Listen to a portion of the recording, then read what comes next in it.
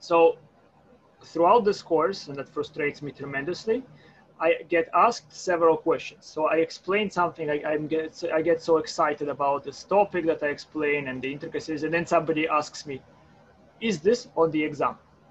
Or the other question that I get asked, how is it useful in real life? All the time, right? And those are psychological questions. Is it on the exam? You just reveal yourself, right? You revealed your soul. It means you're telling me I could care less about what you had to say. And how useful it is in real life, you're really not asking a question, you're telling me it's not useful, okay? Well, I would like you to feel that mathematics is more like a poem. And if you speak Russian, you can find this poem under this link in Russian. I just found this translation. This summarizes what you would experience in my class, especially at the end, and that will come very soon. In fear and strengthlessness you shiver. I hear you whisper, let me go. You from my soft wings I deliver and smile upon you, fly below. Right? Beneath my smile divinely whining, in an annihilating flight, like I cold stone, you flutter spinning into the glittering void of night. Now, if you don't enjoy poetry as much, let's ask a few questions. I hope some of you have bothered watching 12 Angry Men. Okay? Why did I ask you to watch this is what we're going to do today. I'm trying to entice you to see what mathematics is really like, what you might be thinking about very soon if you actually think about it sincerely. And the question we will consider today is this. How certain are you of your common sense? Do you believe you are able to think objectively? Have you ever thought objectively in your entire life? Okay. Can you ever perceive anything in your existence without bias? And we begin this with the following question. Okay, that's a question from probability. It seems like a very simple question, and then I want to see what you will say in all your honesty. You are invited to a household that has 2 children. You have never seen those children. You know nothing about them. You arrive at this household, and on the lawn, in the yard, you observe that one child is playing, and this child is a girl. Question. What's the probability that both children are girls? So think about it and either let me know by sending me a message or by deciding and talking to me. I like both. Do you understand my question, guys? Do you see it? How do we answer it? You said through my question is about probability, and already Heidi, thank you Heidi so much for answering, and Carolina, they said a few things. They gave me an answer. So 50%, 25%, and yeah. So the question is this: we have a family. We know it has 2 children. Can you see me? Right, 2 children, and yes, 2 children, and you observe now that one of these children is a girl. My question is, what's the probability that both children are girls? 1 in 2, 50%, 50%, 1/4, 50%, 50%, 25. Some people say. Actually, I don't think you can answer that question. And one person says, I cannot answer this question. So some person says 60%. Again, guys, let's be precise. We are not examining biology here. We are asking this. Suppose that each child is either a girl or a boy. We don't mess with non-binaries for a moment, right? Let's make it simpler. So a boy or a girl and equal likelihood, okay? So gender is girl or boy. We have 2 children, that is known. One of the children is a girl. What's the probability that both children are girls? And I see, oh, interesting, Julia, interesting. And I see some people say 50%, one person says 33%, some people say 60%, 25%. Well, don't use my psychology. See, one thing that people try to read is what I think is the right answer. That's not what we're doing here. What is that you think is the right answer? And forget about it. Maybe I say something is right, you don't have to agree with me. By the way, guys, right?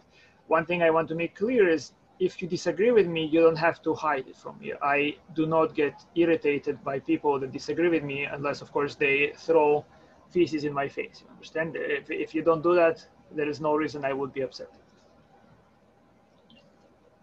So most of you say 50%, right? And that's like what you have 12 angry men, in 12 angry men. So you have a conclusion that you are reaching based on the information I give. And Heidi changed her mind. Okay. So let me reveal the answer. Okay. The chances that both girls, I'm asking, right? The chances that both girls are, that both children, sorry, are girls. That's what I'm asking, given that one child is a girl. So let me now reveal the answer. So the answer, guys, is 1/3. 33% is the closest to it, but 1/3 is 33.333. It's 1/3. Now let me explain why is it 1/3. It's 1/3 because, and that's, by the way, Leibniz, a genius in mathematics. What you're making, if you think it's 50%, is it's called Leibniz error or Leibniz fallacy. And I'll tell you about this fallacy maybe later after we finish this class. Right. So what you observed, you have to know that what we're asking is about both children, probability of both children. Now, you know that one is a girl, but you do not know if it's the oldest or the youngest child. So you are both are girls if both oldest and youngest child is no, both oldest and youngest child. They are both girls, but it's possible that the oldest is boy and youngest is girl, or oldest is girl and youngest is boy, right? So there are three equally likely possibilities, and only one of them is the desired outcome. So it's one out of three possibilities, each of them being equally likely. There are many other ways to solve that. We're just solving it in the fastest possible way, okay? The answer is 1/3. If you go and take my probability course, and I offered you several times, right? I'm trying to lure you in. You will be able to follow at least for the first chapter, at least for combinatorics. It doesn't require any background, and then possibly into chapter 2, where calculus begins to be introduced. You understand? So there are many, many ideas that you can kind of begin to follow, but calculus is important for probability theory. And now, guys, let's make this question. Let's make this next question. Right now, her mother comes to your car and starts yapping up, right? Just blah blah blah, and you don't listen. And then suddenly you hear that this precious child was born on a Wednesday. What is the probability that both are girls now?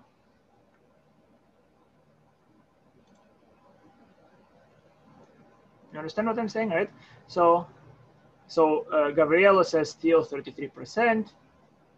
Somebody says 1/4 suddenly, 1/3, 1/3, 1/3, 1/3, 1/3. It's so nice that you're able to remove unimportant information and think objectively. Yes, guys? It's extremely nice that you right away realize that being born on a Wednesday has nothing to do with the gender of the girl, supposedly, right? We're not assuming that being born on a Wednesday makes it more or less likely. Yeah, so you're all saying, or most of you are saying 1/3, maybe one person said 1/4, right? That was me. I changed my mind. It's fine, right? No worries, guys. I showed you some previews, right? I hope you're not following peer pressure, that you are following your thoughts and your hearts. Be wrong, but be wrong because of yourself and not because of me or somebody else. Don't follow crowds, right? It's a difficult thing to do, but try to not follow crowds. Are you with me, guys? I hope you're excited. All of you are so brilliant and cunning that you say it's 1/3, and all of you are completely wrong. The answer is 13 divided by 27. I want to see a smile on your precious faces, or a surprise or bewilderment that you're still alive, right? Do you have a pulse? The answer is 13 over 27. Now, let me try to explain why. You see, most people think that this information is unimportant, because but what their mistake is that you are taking the wrong object that you're counting. You have not selected the right object that you are trying to count. Here is the right object, you see? So this information with what the mother is saying is a vector that has 4 coordinates. So you have 2 children, and now it comes into play what day they were born in, right? So we are going to assume that each child is equally likely to be boy or girl, and each child is equally likely to be born on any of the 7 days of the week. Understand? So this is the information parameter that we're considering. X is the gender of the oldest child, Y is the gender of the youngest child, and I don't mean XY chromosome, I just mean placeholder, right? And so what you have now observed after this mother was speaking to you, you now know that you are dealing with either this situation or that situation. You either are observing the oldest child, the oldest girl, and she is born on Wednesday, or you are observing the youngest girl that was born on Wednesday. So this information is filled in, understand? You see this vector? Now, how many more possibilities are there?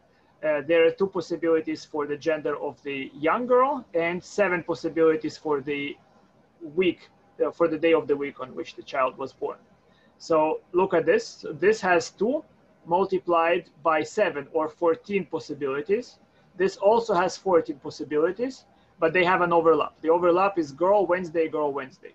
So therefore it's 2 times 14 minus 1. Counting this event plus this event, it's 2 times 14 minus the overlap, which is 1 unit. So then you get 27 possibilities. There are 27 equally likely possibilities, of which, again, right, girl W, girl, yeah, so of those, so those possibilities here represent that we have both girls, right? So we don't know what's the other one. So how many of them are there, right? How many of them that there are both girls? If it's both girls, it's first coordinate is a girl, second coordinate here for the gender is a girl, but we also have oldest girl that I observed, girl, Wednesday, girl, and I don't know the date of the birth for the last one, or I do not know the date of the birth for the oldest child. And how many possibilities are there now? This now has 7 possibilities, and this has 7 possibilities. And there is again the overlap, girl, Wednesday, girl, Wednesday. So it's 2 times 7 minus 1, or 13 possibilities. Therefore, you get a probability of 13 over 27. Professor? Yes. I don't understand why the weekday is relevant information. Well, that's why I am inviting all of you guys. You can already, if you missed my first lecture for probability, first of all, I tried to make videos when we had the lockdown, and then I also had the recording of yesterday's video, and I also have lectures there, right? So it's basic principle of counting. The mistake that people make is that you have to be extremely sharp about what is it that you are counting, right? What information is relevant, what is it that you are counting here? Very roughly speaking, the probability will tend to be 1/2. You see, so everybody says 1/2 at the beginning because what's your mistake? You assume that you are observing something very definite. If you think about it carefully, you assume that the child is oldest or youngest. If the child is oldest or youngest, the probability is 1/2. So every update of information either doesn't change the probability or makes it more to be 1/2, closer to 1/2. 1/2 when you know everything about this person. The more I know about this particular person, the more my data approaches to this situation where I know it's the youngest or the oldest. That's roughly the philosophy. To make it very precise, I will have to go too far aside to explain to you, right? What goes on here. But that's very, very fascinating. What is it that you have to count? What is it that you observe? If you study probability, it will make your brain somewhat more sharp. And let me now go into today's lecture, which possibly, I hope you are not the type of person, but it could possibly irritate you, either bore you or irritate you or frustrate you, because what I'm going to say to you is going to be possibly weird to you. Wait, before you move on, I understand I understand what you're trying to say, but why are you subtracting 1? That's yes, the one. This we can again talk about in more detail. Why is because look at it. I need to know how many outcomes are possible. In probability, you count all the possible universes and select the universe that you want. So the universes we're counting here are the universe in which I see the child, and that's the oldest child. So girl Wednesday, I'm observing the oldest child and I know nothing about the youngest child, or I'm in the universe where I'm observing the youngest child and I know nothing about the oldest. But those two universes have an overlap. The overlap is girl Wednesday, understand? So that both children are girls and both were born on a Wednesday. That's the overlap. So I count how many outcomes in this universe and how many outcomes in this set of universes. So that this set of universes plus this set of universes. In here you have 14, in here you have 14. So altogether you have 2 times 14 universes, but one of those universes was counted twice, namely girl W, girl W, girl Wednesday, Oh, girl Wednesday. so when the question says out of one of these children, right? We only taking the probability of one of those children be born on the Wednesday, or well, we know that one of the children is a girl, and that same child is born on a Wednesday. That's how I was able to fill in this information. But I don't know if it's the oldest or youngest. You see, and you would have been all correct to say it's 1/2 if I'm given this information. I know I'm observing the oldest child. That's it. I right away know the other child is a girl with a 50% chance. You understand? But that's a mistake that even very, very brilliant people have made. It's very, very counterintuitive, very insidious and very dangerous subject, probability, which I first hated, and maybe you might have first hated it, because it's always so frustrating. You get it wrong all the time until you realize what is it that you might need to do to get it right, and that gets exciting. Okay, and if you're interested, I again, my goal, my personal, it makes me so happy when I'm able to entertain you, and when I'm able to make you study something that you were not supposed to, maybe go and learn something that you did not expect to learn. Right? And if I'm able to do that, I will be very happy. Okay, so you see, this is a question that you might think is not a very real question, right? I mean, what's the importance of this question to your real life? Okay, that's the question today.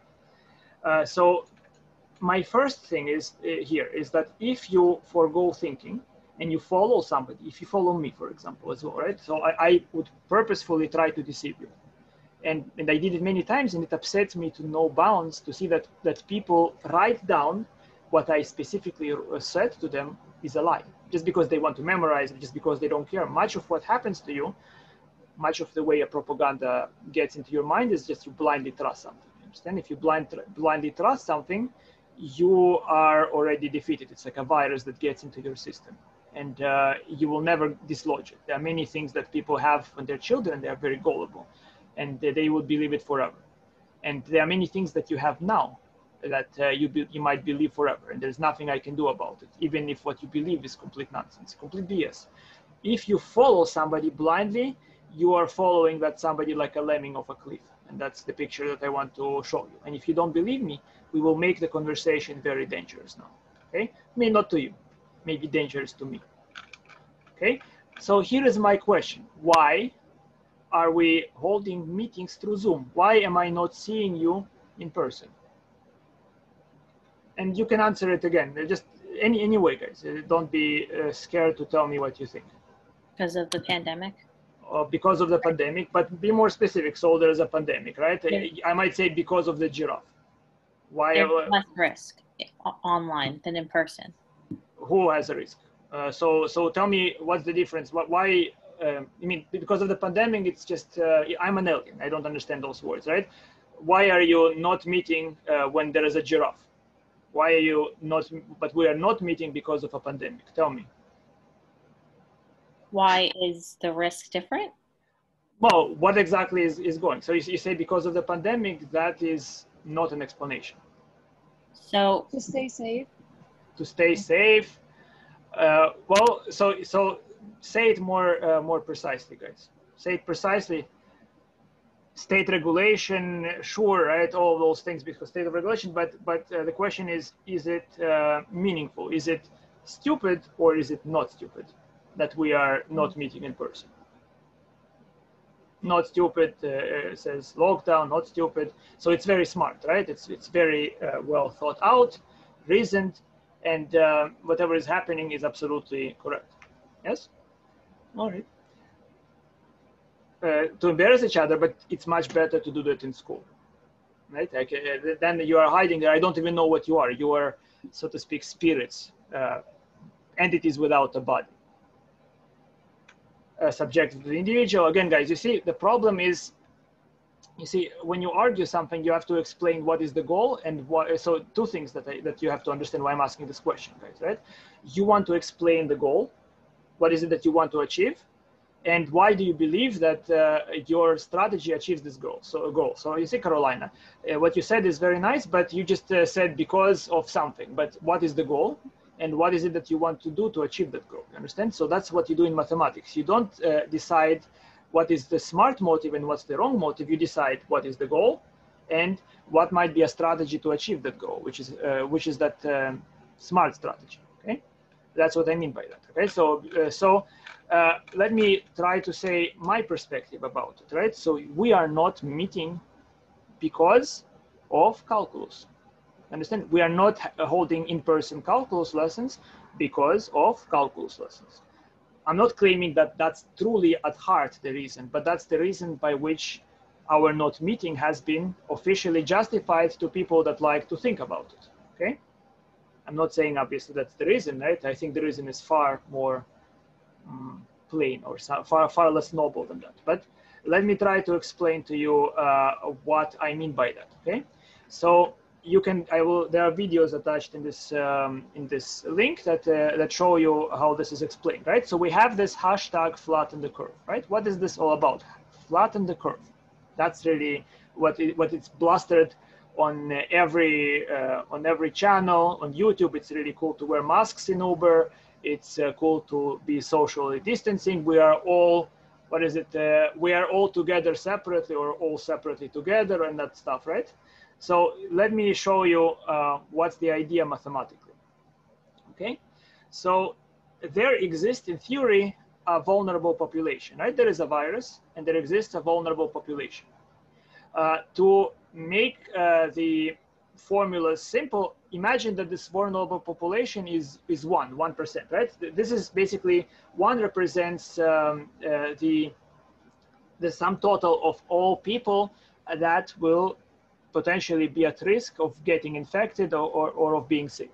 Understand? People that are vulnerable that will react to this disease, not necessarily die, but be infected. Understand? Be infected by this disease, exhibit symptoms, or just reproduce the virus. Okay, and then they have this or equation. Don't worry, you're not supposed to understand it. This is called the logistic differential equation.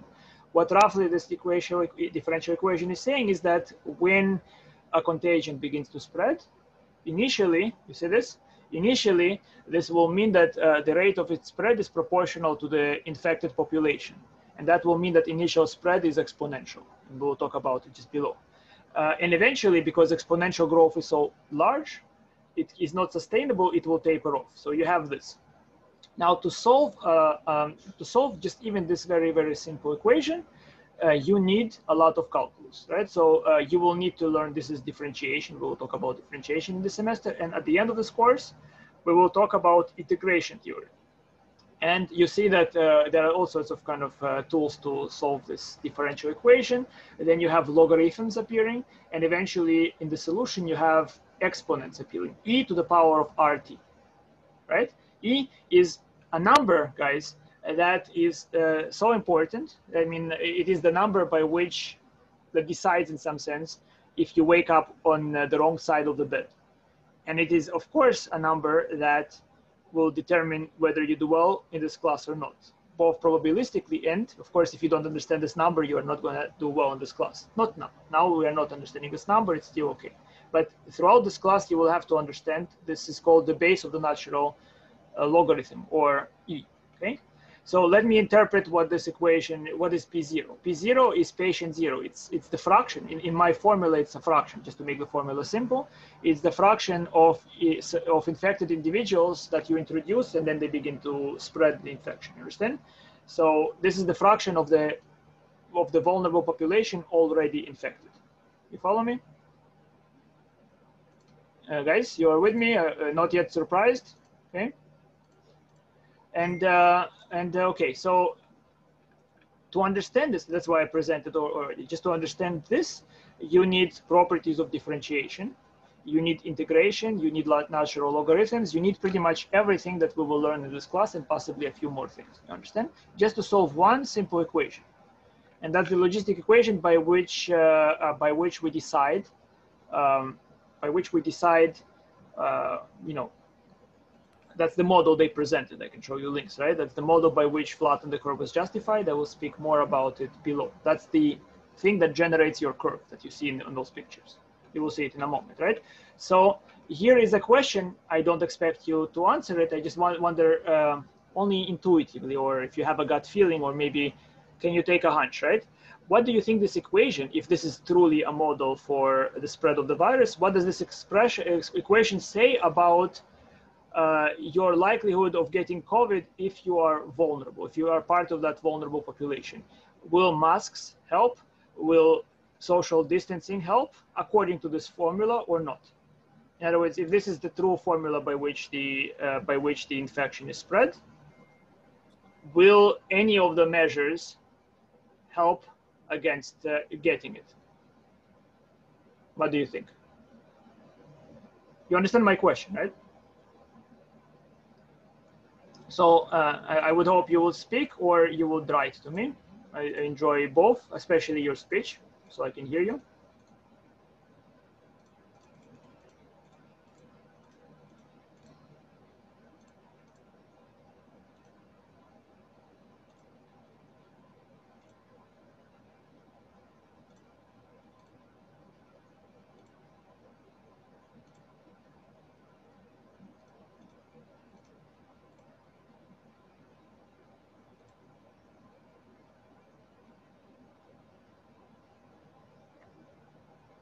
Okay, somebody decided. And guys, okay, well, the formula, then the likelihood of getting COVID is high, but the formula doesn't factor everything. Well, again, guys, right? Let's look at this equation, and here is what. Let me help you a little bit, right? So as t goes to infinity, as time progresses, the limit, and we will learn about infinite limits soon enough, the limit is equal to 1. Okay. Now, if you know that the limit is equal to 1, I wonder, can you interpret what this formula means? So as t goes to infinity, the limit is equal to 1. What does it mean?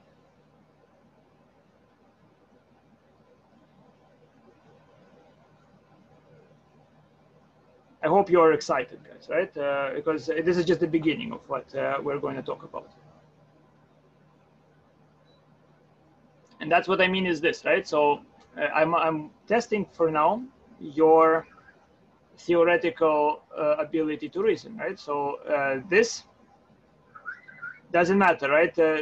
Not you specifically, if you are part of the vulnerable population. You understand what this formula is saying is as follows, right? So an infectious disease, the kind of COVID, supposedly that's what they used to model it. That's the flatten the curve entire thing.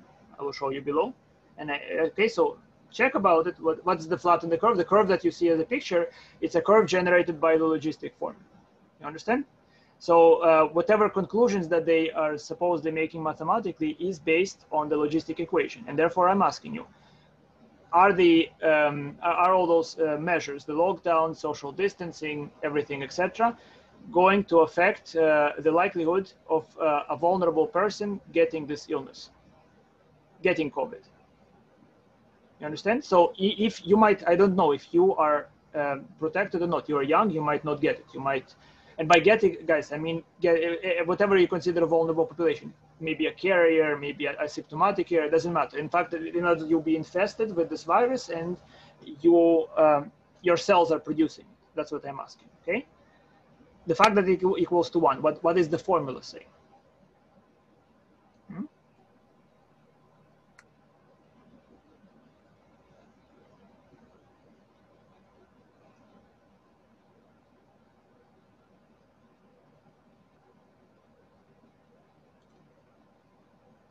Okay, cool. Everyone gets infected, Rachel, absolutely. Right? That means everyone will get it. No matter what you do, as time goes on, everybody will get this disease, okay? And let me tell you heuristically, right, that heuristics doesn't matter much here, right? But I do know, and everyone means of that theoretical, yes, hey, Heidi, could you, where are you there? Yeah. Go ahead and speak. Isn't the point of like flattening the curve not to like stop people from getting infected, but so that it spreads out throughout time, so that not everybody gets infected at the same time? You are but absolutely that everybody correct. will get infected, just we won't Not be at the same overwhelmed time. by so many people being infected, so we still have the opportunity to actually treat them and help them out during the infection. Yes, absolutely. That's where we're going to head on in a moment, right? You anticipated exactly what I will say in a moment, right? So, so the idea is, according to their model, right? Everybody gets infected. And heuristically, again, I've known of a girl, so her mother is, she falls into a vulnerable population, and they were that terrified of this disease that even though they have 3 dogs, they did not go out of the house for 3 months at all, not a single time. Out of the house, they got, at least according to the test, they have the antibodies, and the girl told me she felt sick at some point, so they got the disease. That's of course not a proof that that everybody gets it. My point is, those measures, as I think, who was saying that, Rachel or not Rachel, somebody else was saying it, right? I can't remember who was saying that, but if you can remind me, I liked what you just mentioned. It was very nice of you.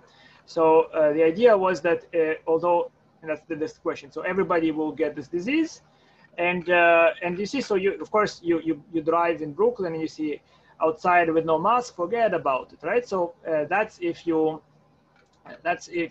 just a kind of a propaganda, right? That's just kind of all just trying to pressure you to do something. But the idea is this: flatten the curve, right? So this curve is very sharp, and this curve is not so sharp. They have the same area. Area represents here 1. The area is 1. That means the total vulnerable population here spikes, and everybody is sick, right, at the same time. And then you see this is hospital capacity. Hospitals are overwhelmed. Critically ill individuals are not treated at the same time, right? It's like you can fight 1 person, but you cannot fight 100 at the same time. So the logistics was to, what you can do is by separating people, by using precautionary measures, you are trying to spread the disease, from happening at the same time. You are trying to change the rate of infection R. Good? Are you with me, guys?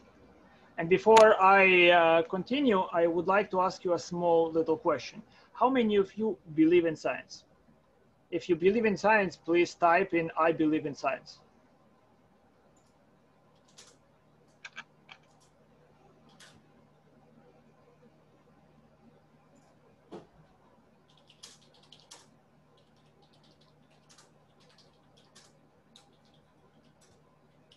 Yeah, okay, a lot of you believe in science. Wonderful, right? It's not wonderful at all. You know, when I hear people say "I believe in science," I want to smack them.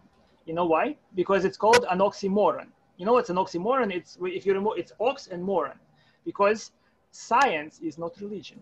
You believe in religion, but science is something that you think, question, think. You don't believe anything. You just try to predict the consequences. You try to the best. It's always called theory. Understand? Even if it's very, very strong, if the evidence are very strong, it's always called theory.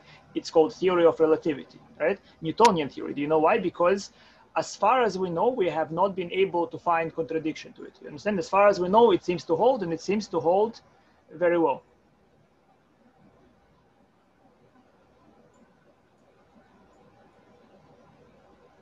Yes, you understand?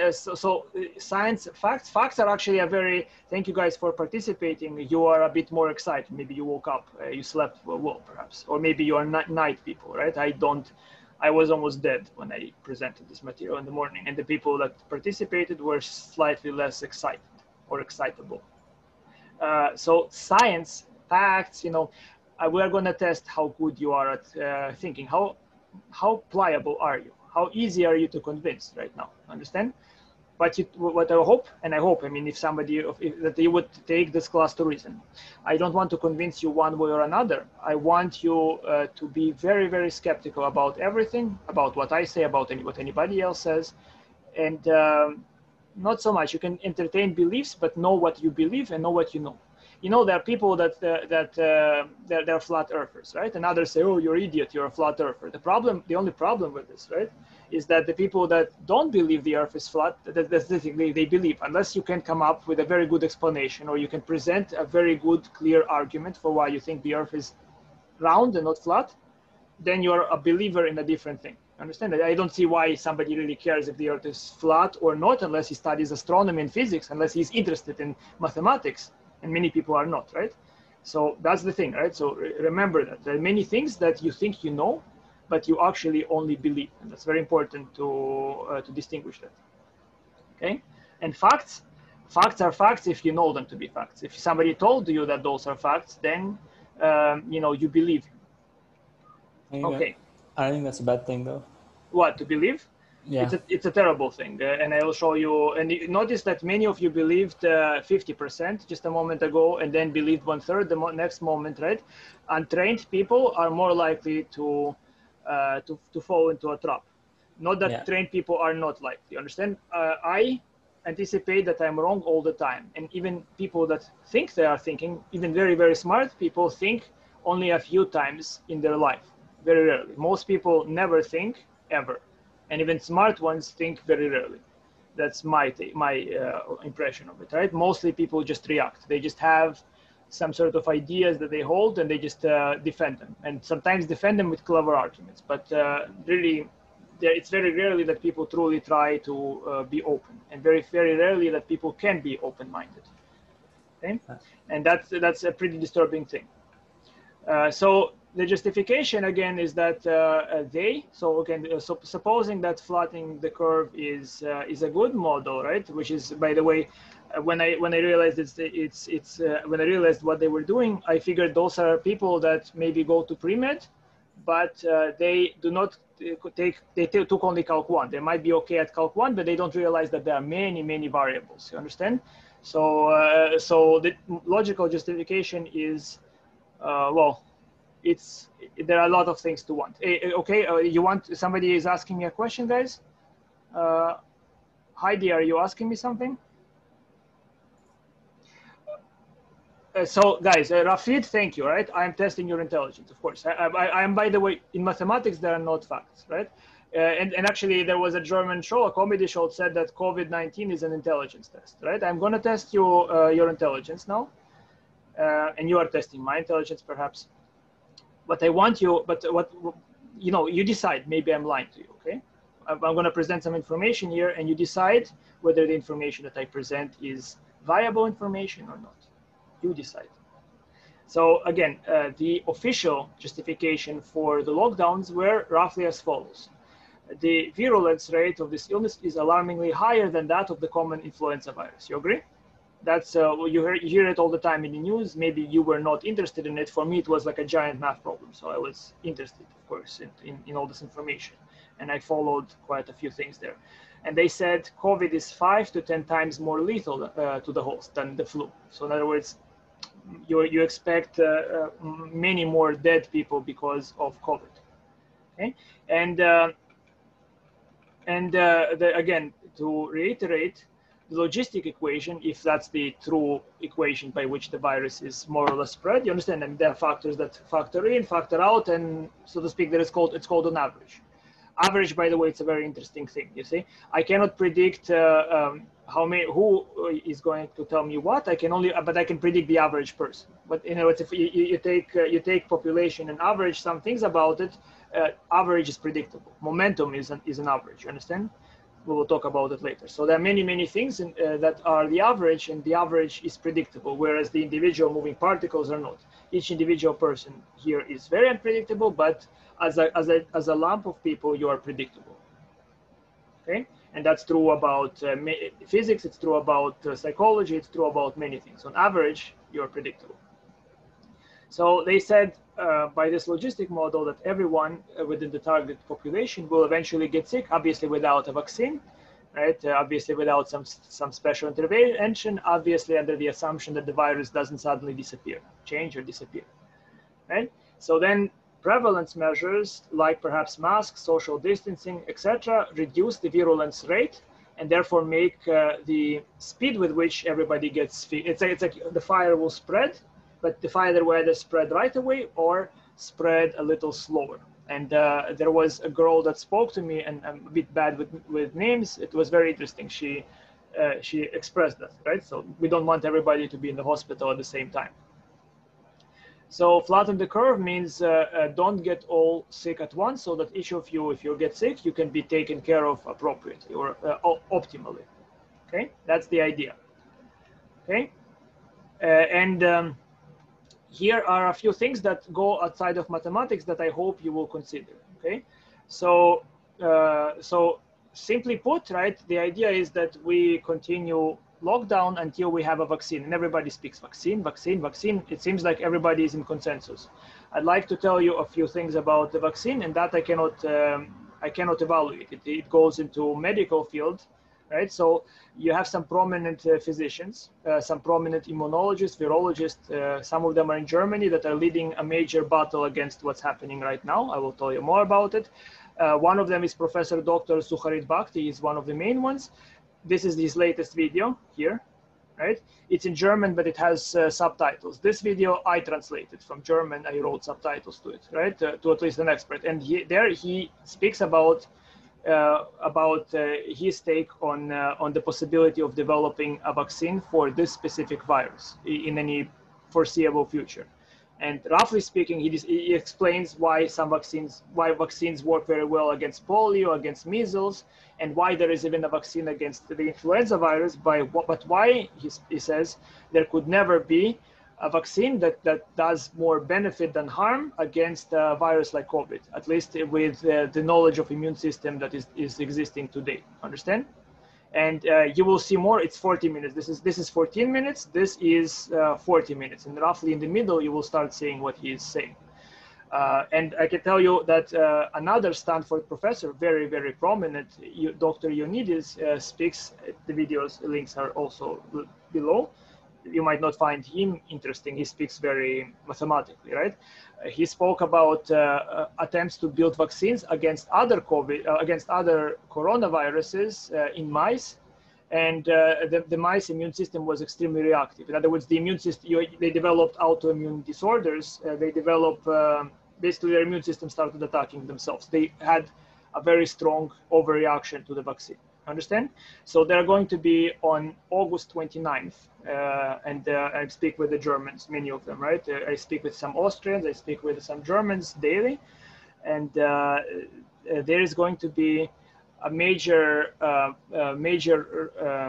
rally on August 29th for people against the measures, because they are changing laws in Germany, and they are trying to impose perhaps a new quarantine. They're trying to assemble over 1 million people. They're going to march from all over Europe against the lockdown and against the possibly forcible vaccine measures that will come if the vaccine is developed, because they might develop something in a year. What they will develop in a year will not be tested well. Let's say, at least this doctor says, Bhakti and a few others say that a vaccine requires at least 5 to 7 years to develop and be proven safe, more or less, you see. So you are welcome to watch this video if that's interesting to you. If not, what can I do? Right? I posted a few of those translations there. Okay, so now what we can do, I cannot, obviously, that's biology. That goes beyond my expertise. I cannot tell you if he's right or wrong. Say it again. Do you want to say something? Okay, no, I guess not. Okay, guys. So it goes against my expertise, but let's return to questions that we can try to answer, right? So let's see if you can decide whether or not what is a good evidence. What evidence is good to decide if something is when a disease is dangerous, right? You are not having lockdowns because of the flu. There are flu seasons flu outbreaks every year, right? But there was a decision to have a lockdown this time around, right? And let's see if you will tell me if the evidence presented here is reasonable, right? If the evidence justifies at least proves that the virus is dangerous. Justifies is very difficult to judge. Understand? Justification is a complicated thing, but do we have evidence that this virus is extremely dangerous? Okay, and let's see based on this first question. Okay, guys. So suppose that you go and test yourself for corona, right? And suppose this test is 99% reliable. You understand? I mean, I'm just pushing those numbers out of the blue, right? But suppose it's 99% reliable. By that I mean the following. So what does a test do? When I test you, I try to verify that you have a knowledge, right? I mean, when I test you on calculus, I try to find, do you have calculus in your head or not? And every test, myself included, are fallible, right? That's how people get away and they cheat, right? Because they did not know anything about calculus. They give me a test, I look at it and I say, they have calculus in their heads. You agree? So that's when I fail. Right? So 99% reliable in this case means that if the virus is in your body, the test will detect it. And if the virus is not in your body, the likelihood of a false positive is 1%. So my question is this: giving this information, how certain are you if you test positive that you have the virus? 50%. 50%? Okay, guys, type it if I want to see what you will say, right? Based on this information, right? So let's say it's undisputable evidence. I have no idea how to verify if a test is good or not, but I just so I roll those numbers, right? It's something I teach in probability. So suppose the test is 99% reliable. In other words, 99% of the time it detects the disease if it's present in you. And 1% of the time, it gives you a false positive. In other words, the disease is not there, and the test incorrectly concludes that you have. Around 80% minimum, 50% Rafid. Thank you. Go on, tell me more, guys. What do you think? I mean, you see those numbers, and don't be worried, guys. You can be mistaken, right? Or not mistaken. Don't try to figure out what I want from you. Just look at this information, and I want to know what you think. 99%. Thank you, Pavel. Right? What about the others? 99, one guy, 99. Anybody else? You're too worried that I will trap you, but what's the point? Right? I want to tell me what you truly feel. You don't have to hide from me.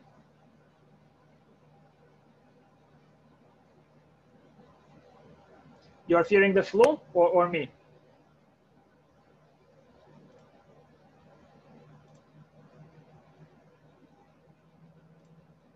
Above 50%, 98, you're kind of tossing all those numbers. You're trying to avoid being trapped in my, you're trying to avoid meine Falle, my German trap for you, right?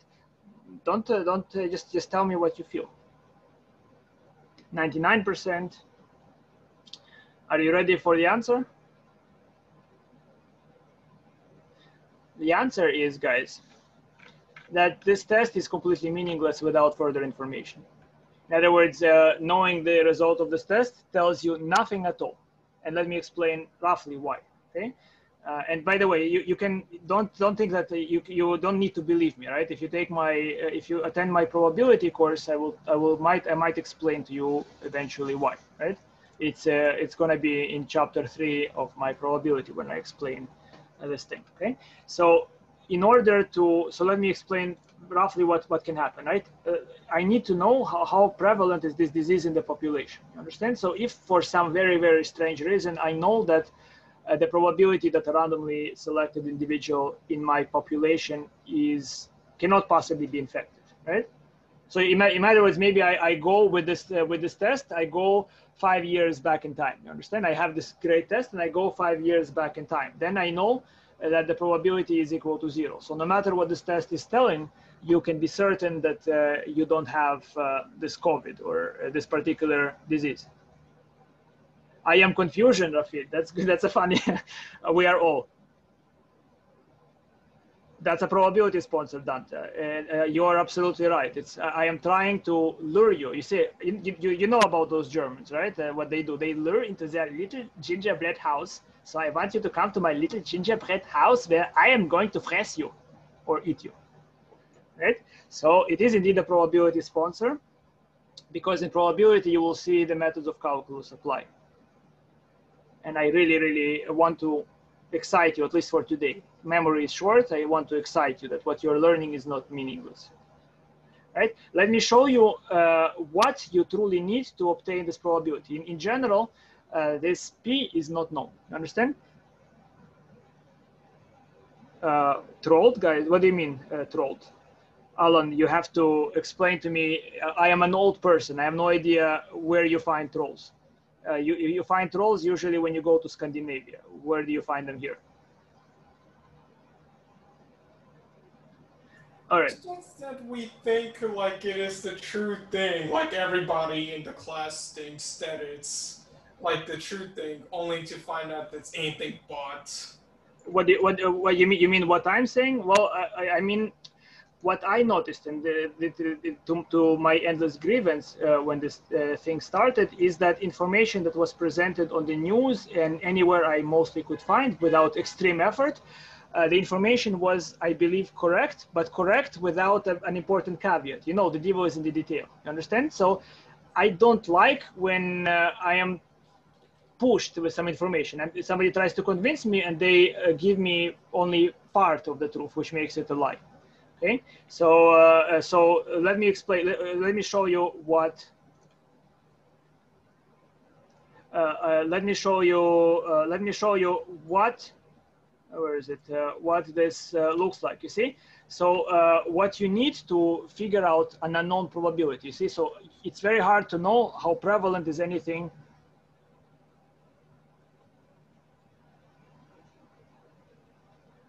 Well, emotions are interesting. Thank you, James. Right. So emotions are interesting. Your emotions are interesting to me as well. Right.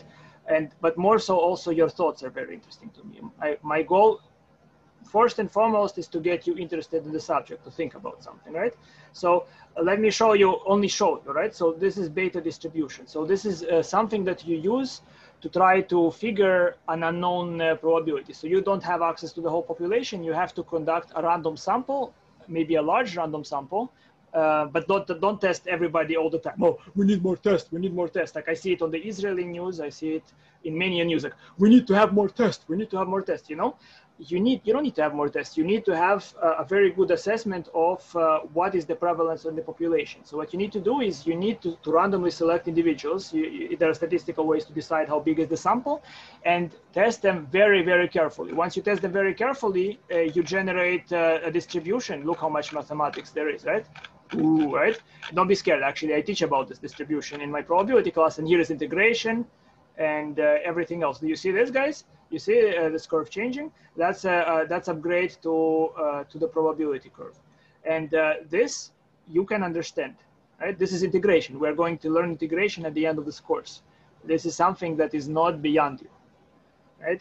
And this information will allow you to estimate what is the prevalence in the population. And without this, information is meaningless. What person is tested or not, without this information is meaningless. Okay, moving on. And here is, guys, so why what I'm saying is so important, okay? Let me show you. First of all, I like this quote. Have you ever heard it? A philosopher is a blind man in a dark room with no windows, searching for a black cat that is not there. You see, so I apply it when I teach complex analysis, but it also applies in a different way here. If you are going to ramp up tests blindly, you will find something even when that something is not there, right? So I'm not saying that something is not there in our case. I'm just saying this. In the event when something is not there and you just test, let's say if I were to go back with my test kit in time and test for COVID 5 years ago, I will find COVID positive tests. I will find many, many people. If I test more, I will find more. You understand? So let me show you what. So let's try to see a few more things. I hope I will manage to cover all of it, right? So is COVID much more dangerous than influenza? And obviously I'm not a doctor. I cannot give you all the answers. I'm just asking you which evidence tells you that it is more dangerous. If the evidence presented in front of you is presented honestly. That's what I'm asking, okay? So why is there no lockdown every year, right? Influenza kills, well, anybody, before you go, I would like to, some people ask it on forums. I like to look through all sorts of videos and forums, and it's very interesting to me to see what people think, what are they convinced by. So I'm asking you, and don't be scared, right? Tell me, in your opinion, if you believe or if you believe otherwise, is COVID more dangerous than influenza, and why do you believe that? What makes you think that? It's a simple question, right? It doesn't have to be too mathematical, right? I mean, is it only fear, like somebody told you there is COVID, it's going there and hunting you, or is it something that you thought about and you say, well, this is definitely evidence that this is a very scary or maybe not so scary disease? Why isn't there a lockdown last year when there was a flu? Why isn't there? But, you know, most people don't vaccinate against the flu, and the vaccine against flu works only very partially.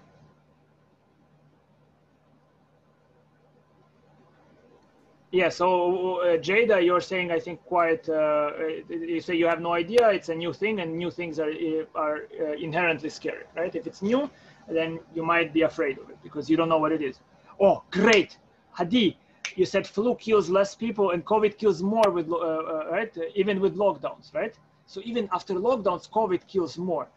Thank you, Hadi. That's what people usually say about it. And that's where we're going to go more, where we're going to go into now. Spreads easier. How, you see all those things. How do you decide that it spreads easier? Okay. So you see, one thing I found interesting is, again, there are those videos. This is It's Okay to Be Smart. And the other one is 3 Blue 1 Brown. They're good videos. So this video makes it very convincing that COVID is that exponential diseases are dangerous, and that the lockdown should take place when there are very few sick people to stop it, so to speak, or to slow it down. Because remember, based on their model, you cannot stop it; you can only slow it down, unless there is a vaccine. At least that's what they say. Yeah. And if you, and I cannot tell you if a vaccine against it is possible or not. I can tell you what my opinion is, but my opinion is not a medical opinion, right? So that's the thing. And here from It's Okay to Be Smart, some videos trying to explain why it's intelligent to wear masks. So I would hope you would watch all those videos and find them interesting. I would be very interested to know what you think. Are you with me, guys? It's okay. So those videos, they speak about exponential growth. That's the first thing we are going to talk about. Exponential growth is very rapid, so very scary. If a disease spreads exponentially, or at least initially, then the disease, and that's, some of you mentioned this in the comments, right? It's like it's like fire over fuel, right? It will spread so rapidly. So here is, there are many fables that describe exponential growth, and let me tell you one such fable. So there was a miserly king once, and the king did not really want to pay a wise man for the services that he did. So the wise man told him, well, I'm a modest man. You see, take a chessboard, and on the chessboard, place a microscopic grain of gold. I mean, barely visible, like less than a hair thin grain of gold on the first chessboard. And then on the second chessboard, place 2 grains of gold. By grains, I mean something very tiny, understand? And then continue doing that, and then place twice that on the next, twice that on the next. So 4 on the next, 8 on the next, and so on, right? And the miserly king right away was very happy, thought he's getting away with very little payment, right? And he said he agreed. Now, to execute this, this is what would happen. To execute this means 1 grain on the first chessboard, 2 grains on the second, twice that on the third, twice that on the fourth, and on the very last one, it's 2 to the power of 64, let's say, right? So 2 to the power of 64 on the last chess, you know, there are 64 places, right? So the amount that you get is this many grains of gold, which, based on some estimates, would be enough to make planet Earth full of gold. Understand? So it's as much as a full planet Earth made entirely out of gold. Okay, so exponentials, the idea here is exponentials, they can begin very modestly, but they grow rapidly, very rapidly. And specifically, exponential growth is a growth which is of order a to the x, where a is bigger than 1. So for example, this is a growth of 2 to the power of x. Yes? 2 to the power of x means it's growing twice, guys. Yes, somebody said something. I always get excited when you speak, guys. I want to see your reaction. Yes? I noticed on this question and on another one, or like formula, that there was like an exponential and then the -1 was there. Why is there the -1? Well, we can talk about it. It's because it's 1 plus 2 plus 4 plus 8, right? If you do that, then it ends up being the same as 2 to the 65 minus 1. I will explain later. That, by the way, has very much to do with the power rule in differentiation. When we learn differentiation, this formula will come in handy, you understand? So those things will appear. For now, it's only an overview. See, I'm not expecting that you understand those formulas. I think, by the way, I might have made a mistake. I think it's 63, 2 to the 63, and that would be 2 to the 64 minus 1. So it's somewhat less than that, I think. It's actually quite a lot less than the number I wrote, but still huge. Right? So maybe not the earth, but half of it. Big deal, right? It's a huge number, basically. Okay, guys? So exponential growth, and we're going to test if you can recognize it. It's basically something of the form 2 to the power of x, right? So 2 to the power of the time, let's say. Yes? Yes. Give me one moment. One moment. Okay.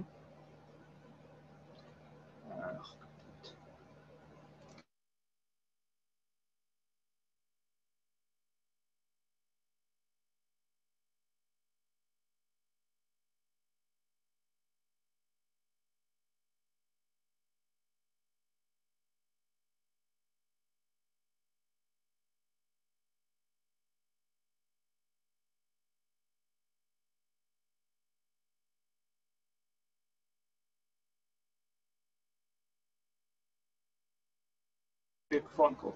Sorry, can you hear me? Right? Apologies for the disruption. I had to respond to the phone call. So, guys, and don't disappear. I see I see fewer and fewer faces, and I don't like it. It makes me very alone in the dark. So let's see if you're good at telling whether or not you're observing exponential growth. Okay. So exponential growth is when you see a base to the power of x. Okay, where x is the day. Let's say in this case, right? So I was analyzing several sources, right?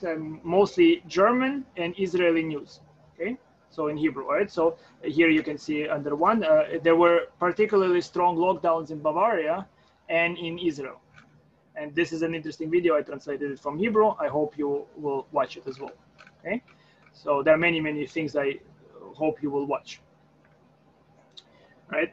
So this is, I simplify the numbers, but this is the way they were presenting the situation in Israel. Okay, so I simplified it because the numbers were not so apparent, right? Right. So they say today, or say during this week, on Monday we had 2 sick people, 2 newly infected people. On the next day we have 4 newly infected people. The next 8, 16, 32, 64, 128. Does this pattern appear to follow exponential? Is this pattern exponential growth? You see, true or false? Based on this evidence, we can conclude that the infection is spreading exponentially. You understand what I'm asking? So Zohaib is saying no. Of course, I want your arguments, right? I mean, don't try to psychologically anticipate me. Try to give me arguments, my friends.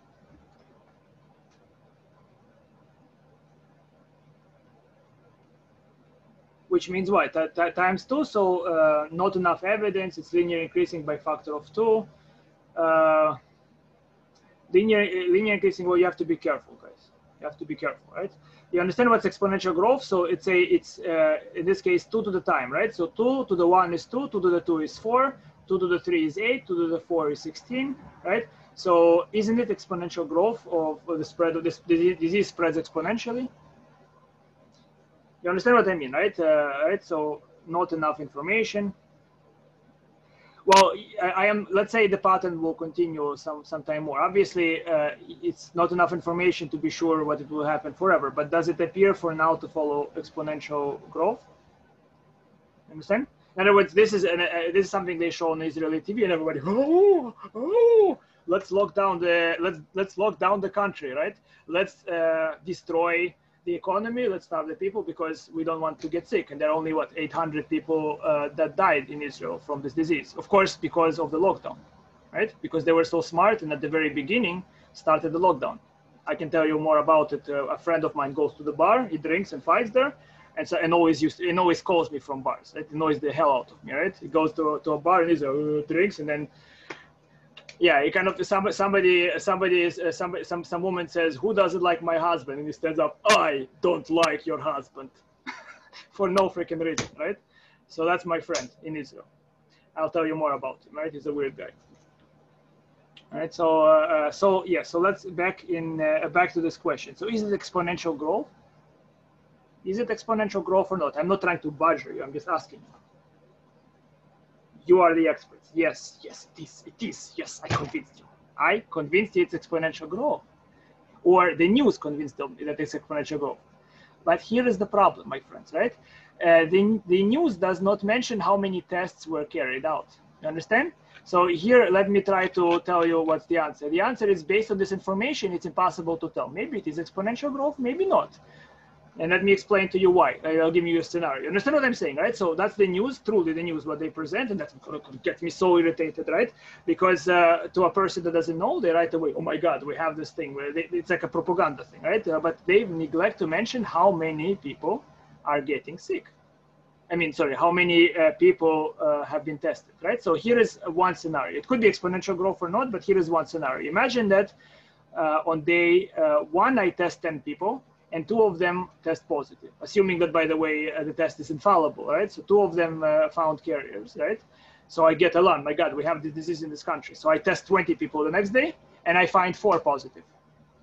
And so, my God, I test on the 3rd day 40 people, and I find 8 positive.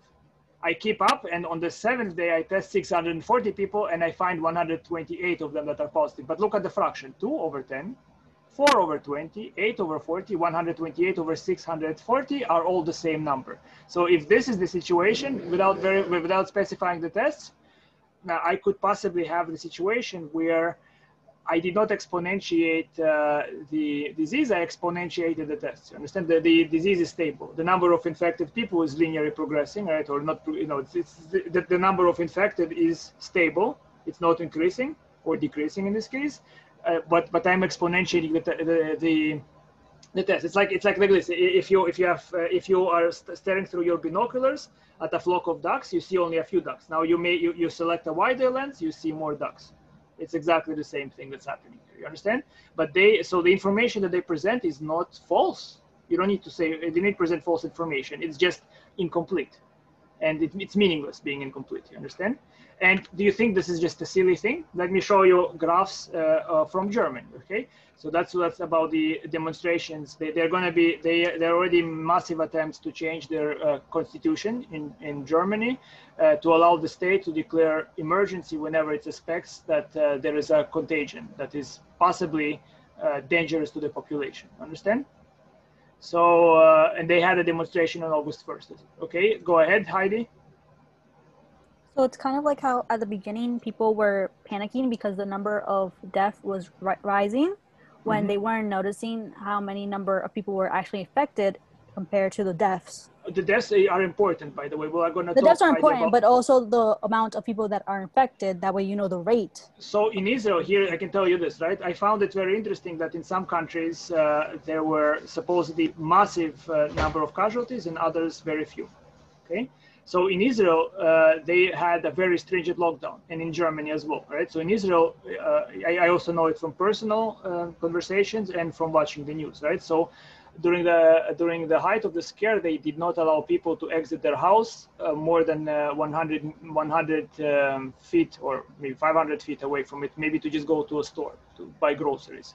You could not go without a mask, right? If you go without a mask, you will be, both in Germany and in Israel, you would have been penalized. And many people think that, well, those measures were taken early on, and that's why in the United States it was neglected, and that's why we had so many casualties here.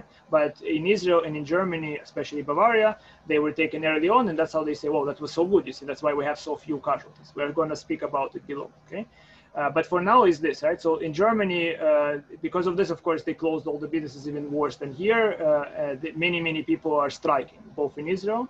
And again, I hope you watch the video about Israel there as well, right? I really hope you will decide to watch all the things that I present here. It's interesting, to me at least, right?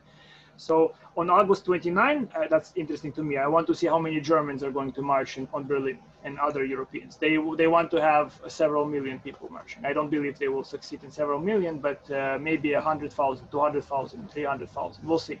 I think still the majority of people are for the measures, for the lockdown and etc. Right? There also is massive censorship. So YouTube deletes videos by doctors, by experts, by anybody who says that the information is not as it is. So yes, anyhow, so let me show you why are they going to have, this is a graph that is not generated by, it's generated from the data of the Robert Koch Institute. Robert Koch Institute is their major disease control in Germany, okay? And I will tell you what this graph is about. You see this? So this is total number of infected over the time from the disease began. Infected means I don't know what happened to them. I just know that they were tested positive, right?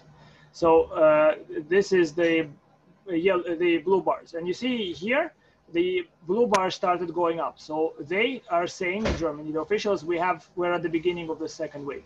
You see that? We're at the beginning of the second wave. We need to start more lockdowns, more stringent restrictions. We need to stifle air travel and so on and so forth, right? And this is information presented by German opposition. Understand? You can find it on YouTube and whatnot, right?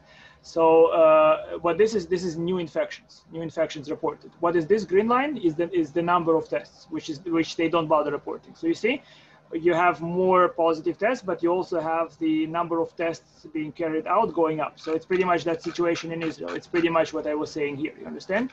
They report absolute numbers of infected people, but don't report the number of tests. And you need to normalize. Look at the same data when it's normalized. This is normalized. This is the same distribution, but it means how many people tested positive per 1,000 tests. If you carried out 1,000 tests, how many of those 1,000 tests were positive tests, right? And you can see here you have some evidence of possibly disease. You can see it's much higher, right? And here it's all on the same level, which could, by the way, mean noise. You understand? Because tests can have false positives and not 1% necessarily, right? That might be, so this might be 10%. You see, it's roughly 10%. So that might, the indication that it's 10% is likely evidence that in Germany the virus is gone. There's no virus. Right? They continue tests, they're scared, but if the graph is correct, this might indicate there is no virus, that this is false positive. Understand? Because 10% of the time, if the virus is not there, that's maybe the accuracy of this test. Maybe it's 90% accurate. So 10% of the time, if the virus is not there, you will test positive. But here, you drive it up, you have more positive tests. You understand? So this is that's why some of those people, that's Sucharit Bhakti and a bunch of others are leading a major struggle against the measures that are taking place. I hope you are interested in what I'm telling you, all right? So this, by the way, speaks of not about lethality, right? This only talks about infection rates. I hope I haven't entirely tired you because we still have a few more small things to go over. So now the question is, and that's now the one question I always, Heidi, I think you spoke about it, right? And that's very interesting. I see comments, right? Which is more lethal, influenza or COVID, right? So so there are some people, and they write in the comments, right? I think COVID is as deadly as the flu. Prove me wrong. And what do you think? I look at what people write. What do you think people write?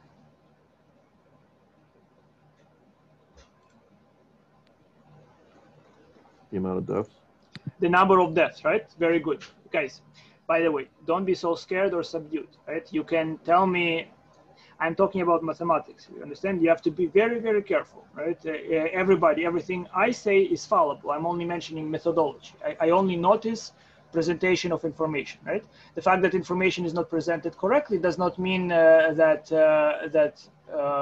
you know, it might be for propaganda because people don't understand. You want to scare them and you want to keep them, you know, away from each other so they are not spreading the infection, right? I'll mention it below.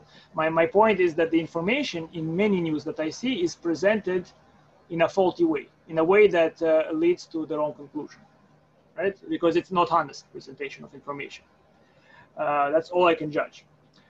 So which is more lethal? So according to the CDC, between 20,000 and 60,000 individuals die from the flu, right? So in the United States, at most 60,000. Yes, that's a typical flu season. Now, the death reported for COVID is right now around 175,000, maybe more. I don't remember, right? It changes, right? So this is the number of deaths. So you can see that's clearly a much bigger number than 60,000. Yes? Are you there? And then there was one German, so in the videos that I posted on my channel regarding that, I posted some of those videos that I translated. I wanted to show to you and to people that don't speak German. One German that was you know, all for, it was smart, right? It was all for lockdowns and whatnot. He showed me this chart, right? So how does it? He thinks this. Okay, you look at this chart carefully. You see this? So this is from the CDC, and this shows you a percentage of death certificates. Understand? Death certificates. How many of the death certificates show respiratory illness as the cause of death? Right. So you can see this. There are more respiratory, bigger percentage of respiratory deaths has been happening because possibly of the flu in 2018, and roughly it follows this sinusoidal curve on average. And then here, during the time of the epidemic, you see that a very whopping, very large jump in the number of respiratory, in the percentage of death certificates that exhibit respiratory death as the cause. You see what I'm saying, right? Isn't it scary? Look at this, right? It jumps. So my question is, this evidence 175, and this evidence, is it well presented evidence? Not what is true or not. I'm asking you this: is the evidence based on this? You know nothing. You're not biased. Based on this evidence, do you conclude that COVID is more deadly?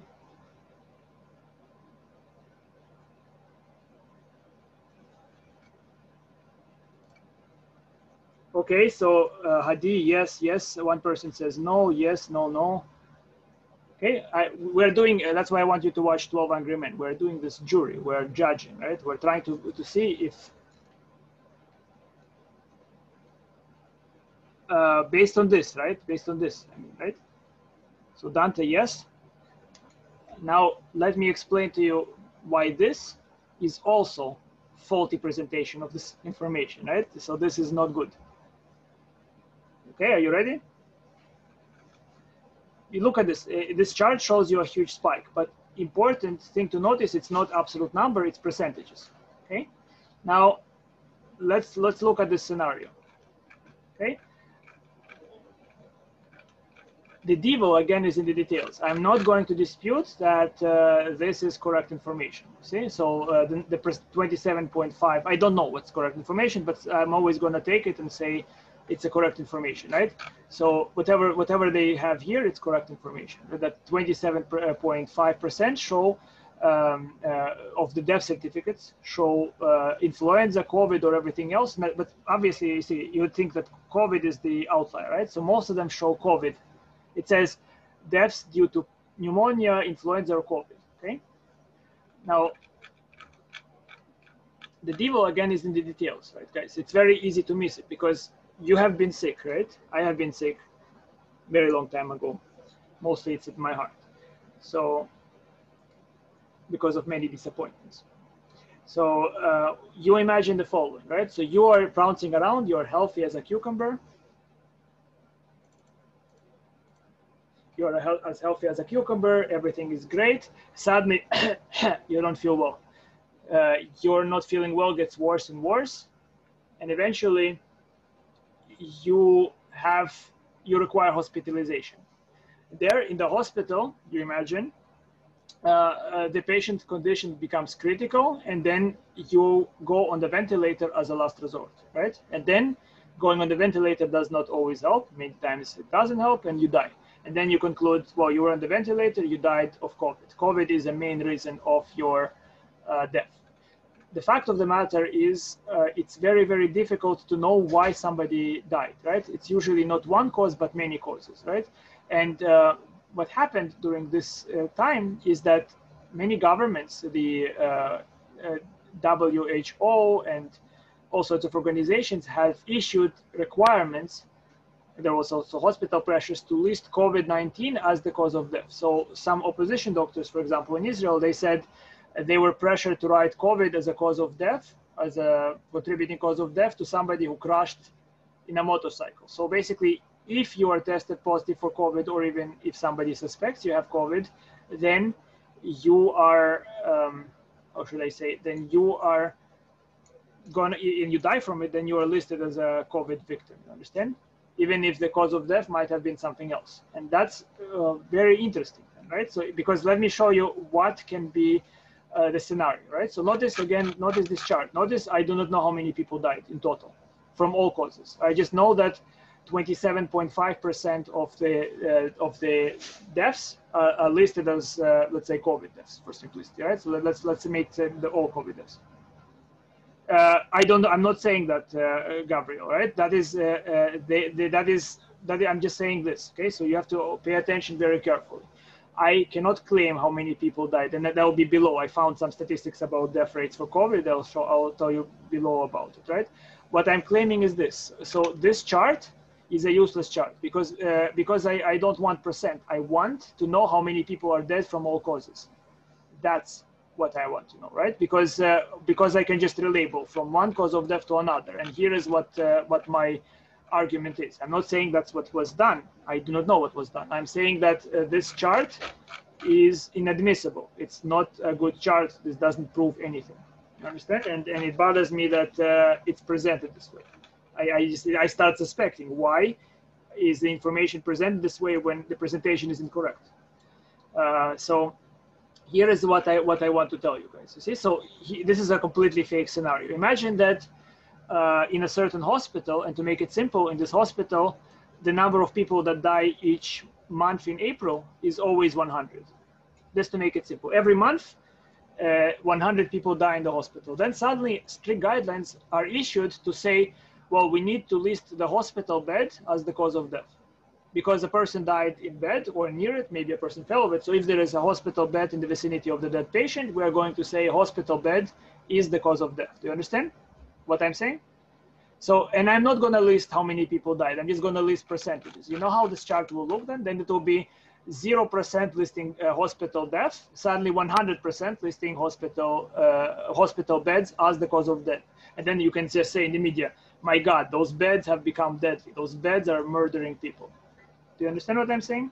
So this is called the relabeling, without knowing the absolute number of people that are that have died, not just from COVID, but from anything. And not just for this year, because this number generally jumps. This chart is completely meaningless. It looks to me like, well, it might make you scared. It makes me irritated. Okay, so you understand my objection, I hope, right? Have you processed it, guys? All right, so can I rephrase it? Yes, rephrase it. So basically, you're saying that if all of these deaths, they occurred in this time when there's more people that became infected with corona, and their deaths don't have to be specifically related to the corona. Well, what I mean is, you see, obviously hospital bed, there reason I used it is that's an example of something that obviously doesn't kill people, right? You don't imagine that the hospital beds kill people. Maybe it happens, but imagine nothing changed. That suddenly you just started listing a hospital bed as the cause of death, and in your statistics, you don't release how many people died. Each year in April, exactly 100 people died, but suddenly you are claiming there is a major cause of death, hospital bed, because you now list everybody who dies near a bed or on it as the cause of death. You follow what I'm saying? The graph will be even worse than this one. It would be 0 cause of death from, it will be all the causes of death are due to something else. Suddenly 100% of the causes of death is due to corona. You understand? Of course, they're cleverer than that. Obviously, it doesn't say 100, it only says 27. I do have a slight problem with your analogy with the hospital beds. Go ahead. That hospital beds we see hospital beds in this analogy as an innocuous object, right? Like it doesn't affect at all. But even pneumonia or other diseases like that do have a mortality rate of some kind. Absolutely, you're absolutely, so Melika, please understand what I'm saying, right? Don't take it to COVID, or don't take it to mean that I think the disease is harmless. I do not, right? I am commenting on the presentation of information. Understand? I'm saying that perhaps many more, perhaps this graph, if you show me that more people are dead, it shows indeed. If you show me lots and lots, and I'm going to show it below. So for your comment, I'm going to show you, I found the data for Britain, okay? And we can talk about that as our, guys, the lesson today is essentially over, but I hope you will give me another 5-10 minutes to finish this thing, I hope, right? You can leave if you don't want. I'm recording it and I'll post it, okay? Melika, I think you spoke, right? You see, if it could be that more people are listed as being dead from COVID. Let's say this is only from COVID, and there you can actually show that many more people died. Okay, what my point is this. You see, if you go on Wikipedia, right, and you see, my point is this: I cannot figure out how many people died of COVID. You see, they say 175,000. Maybe it's true, and maybe it's not true. And the reason I cannot figure that out is because they don't give me the absolute number of people that died not only this year, but in many other years. You understand? I need to know how death fluctuates, right? So if COVID is indeed a very dangerous disease, then we have a huge fluctuation in the United States, okay? That's my point. And for some reason, when you search for the number of deaths from COVID, you find that information easily. But if you search for the total number of deaths from other diseases over the years, you have a difficulty finding this information. I think it's much easier to figure out if a person is dead from something, just a person is dead, than to figure out if a person is dead from this particular disease. I hope I explained my point, Melika. Have I? Yes, you have. Thank you, right? So again, by no means, guys, I want you to, one thing that I want to, again, to emphasize, by no means take what I'm saying as a proof that COVID is harmless. That's not what I'm saying. My point is that, you know, when you're in a trial, you see, my point is the information is presented for some reason in a way that is not honest. That's my point. And that bothers me terribly, right? Why is it not honest, right? That's my point, right? What it is, and it's a different story.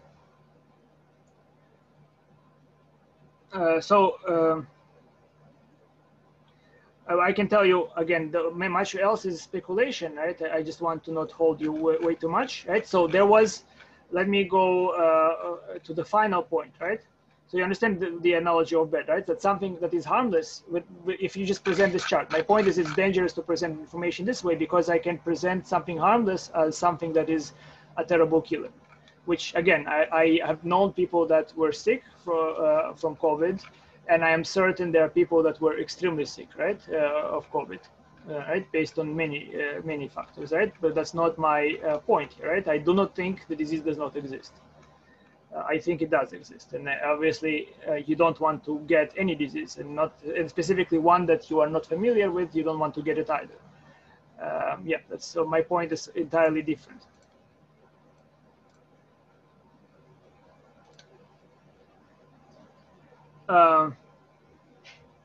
Let's say COVID deaths are inflated because if someone dies because of any reason, like car crash, for example, they are so inflated or not, you need to judge. So here is what I messaged it in some channels, and there was one British guy, and here's an interesting information, guys. That's regarding deaths, right? That's the first actual reasonable account of how many people died that I was able to obtain anywhere. Maybe you are better searchers than me, right? So one British guy, and you could right away, talk to me, right? I right away could tell that the person understands something of mathematics and statistics. This is the information he presented. So this dotted line is the average of deaths from 2015 to 2019. You understand? This is the dotted white line. Okay, that's how many people die on average, right? And this black line is how many people died in 2020. Okay, so here in Britain, they did not start the lockdown early. His opinion was this, right? Look at it. So in April, and I found the actual data. I found the data from 2009 to 2020. Unfortunately, I couldn't find more, right, on the British Statistical Archive, right? And the number of dead people in April overall Britain for April was about twice the average. You understand? And just because it's twice the average, don't get right away. That's not enough, right? Twice the average not only twice the average from the sample that was obtained, but 5 standard deviations away. In other words, it's an extreme outlier. In other words, it's many more deaths that you expect based on the information I was able to obtain, right? I was interested if I can find maybe some year where the number of deaths were higher, maybe than the United States or in some countries. In some countries, yes, right? But in Britain, for example, right, this is the information, right? As far as I know, I mean, you can of course dispute whether the information is true or not, but I'm not gonna do that because it's useless, right? I cannot tell you, right? If the information is true, and this is all deaths, not from COVID, all deaths, you understand? Look at it, April 24th, 25,000 based on this region, right? From all causes. And it's statistically significant.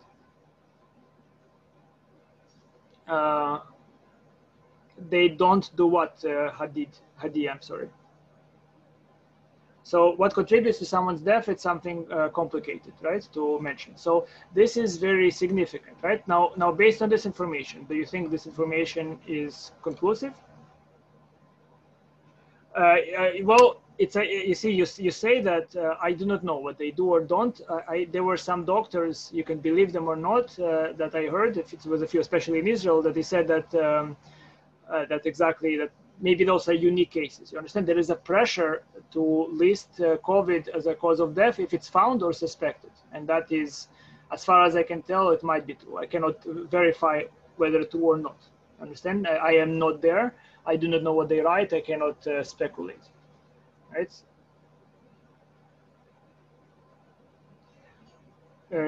Well, I'm not sure about apples or oranges. What I'm saying is this. I'm saying that, you see, I need absolute. So this is the first graph that I consider serious. You understand? This graph shows that here is an average, and I was able to obtain the data, and I can calculate that the number of deaths in April was an outlier.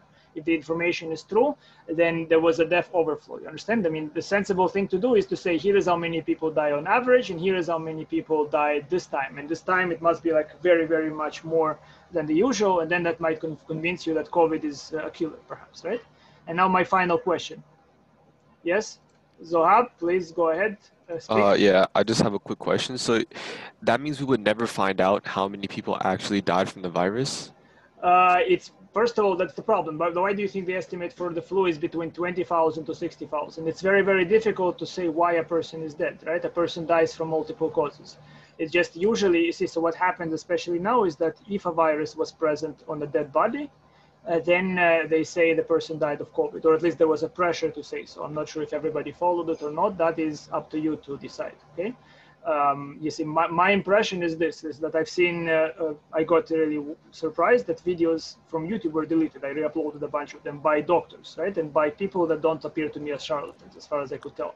By people that developed, studied the immune system, that researched it by others, right? By people that say otherwise, okay? And that is, even if they are wrong, you see, even if what they are saying is entirely wrong, it bothers me. You see, it bothers me this, if you know Orwell, right? You know this phrase, hate speech is not free speech. You know what's the problem with such phrases? It's like in Orwell, if you read Animal Farm, they said all men are created free, or all animals are free, but some are more free than others.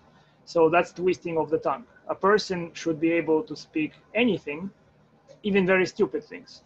Because you see, the problem is if you say something false or something stupid, I think you must extremely disrespect everybody else if you think that they will have to believe it. Right? Oh my God, it's so dangerous if we hear that, right? Because it's so stupid and untrue, and everybody will believe it. I find it, maybe they are right. I mean, but that's very cynical and very disgusting, in my opinion. Right? So when I see that, it bothers me. So here is that evidence. Does this show that the disease? So this guy, this British guy, very smart guy, he believes that that the British government purposefully delayed, perhaps that's a sinister feeling, though, paranoid feeling, that purposefully delayed lockdown so that more people will get infected, so they will believe the disease is actually dangerous and they will comply with guidelines. And then you see it goes down, right? Now, what is the problem, right? So this is now beyond what I can tell, but I can tell you this, right? So this is a very, very impressive person, Dr. John Ioannidis in Stanford University studies medical statistics, and he stated in his analysis that COVID is as deadly as the vaccine, as the flu. No more, no less, based on the latest information that he was able to obtain based on his statistical inference. Of course, you might ask why. I believe in the United States more people died than the average, maybe significantly more. In New York, there were possibly many deaths, although I don't know how many because the information is not clearly presented. You might want to watch this and that video. So this video is a bit, it's not mathematical, it's from a nurse that worked at the hospital. So you see, I don't believe in conspiracies, but here is what I do believe, right? I've noticed that happening in some cases, right? So Americans like to be treated, right? If you go to a doctor, you want to get a pill. And if the pill is not given to you, then the doctor is bad, right? But the treatment itself, it might be a very harmful treatment. So this nurse, and I cannot tell you if it's true or not, I've heard a few things, right? You see, many people were put on the respirator. You can watch what she's saying, right? And that's, by the way, at Elmhurst Hospital. And that's very interesting to me because my grandfather, my late grandfather, was a head of biomedical engineering at Elmhurst Hospital. My brother worked there as a volunteer a few times. And this hospital, of course, is not the best, and it's always almost up to capacity, almost about to collapse. There are many problems with it. And so according to this nurse, many people were attached to the ventilator that should not have been attached, right? So ventilator, I cannot judge that at all. I'm not a medic, right? But it's possible, that's my speculation, that treatment has created more dead people than not. And also, if you look at Dr. John Ioannidis at his presentation, you see, so you're wearing masks, you're keeping distance, but you see, that's a linear thinking. Perhaps hospitals or some hospitals were the centers of infection. Those are common infections, those are called. So the actual guideline, the most important guideline would have been to stay away from hospitals unless you absolutely have to go there. And that's obviously not what was happening because I was hearing sirens day and night, 5 minutes, not even 5 minutes without a siren in Brooklyn, right? I was hearing sirens all the time. So everybody who felt sick, they probably called ambulance. Some people got stressed and whatnot, right? So my impression is, in some sense, is this. But again, you can watch. So my impression against the measures is this. It's like my mother, right? I imagine telling my mother, "Mom, I'm going to a duel. Where is my pistol?" And she says, "Wear a sweater. It's cold outside." That's pretty much my impression about the measures that we're taking for this situation. But what you believe or not believe, it's up to you. Well, the lesson is over and we begin calculus.